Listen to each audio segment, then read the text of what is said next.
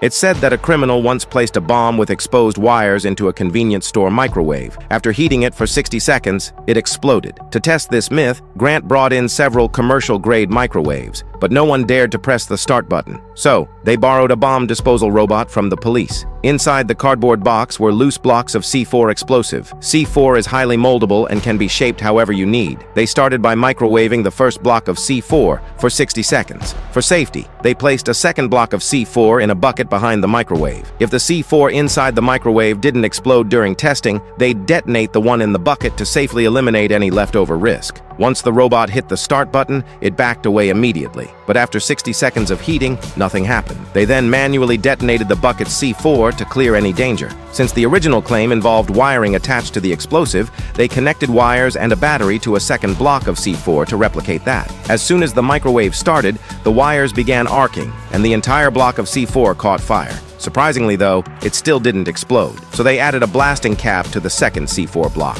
The moment the microwave was turned on again, the bomb exploded before anyone could react. It only took 2 seconds from pressing start to detonation. There's no way anyone could evacuate safely in that time. So, the myth was officially busted.